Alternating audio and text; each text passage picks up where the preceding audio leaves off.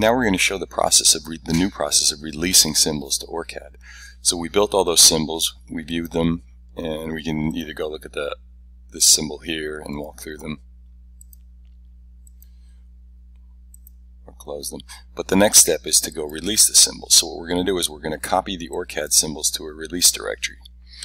Now I'm going to browse and select downloads for now. We can select the directory anywhere we want.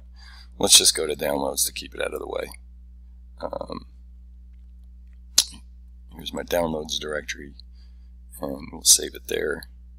So it's going to copy the release directory to downloads. Then we're going to hit copy symbols, and we're going to see what happens. So it copied 4 symbol files from the part directory Orcad symbols to the downloads directory with the XC part number. And now it created an Orcad tickle file to convert EDIF to OLB. Okay, to use this command, we're going to paste this command here into Orcad tickle window. So I'm going to open Orcad.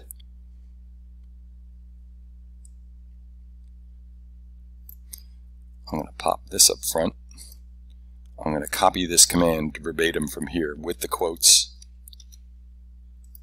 And we're going to shrink the Orcad window a little so we can see the command window. So here is the command window. We need to make sure that's on so we can view and make sure the command window is enabled, because that's where we have to do the work.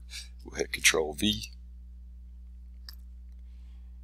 and that part just it converted the EDIF file that Part Builder created into an OLB, and now we can go look at the pins. And Orcad is just so slow at opening these things. So here is our symbol 1, the config pin. Symbol 2 is the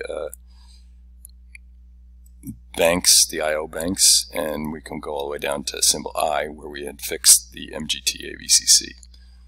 So you can see very quickly we just imported the symbols into Orcad.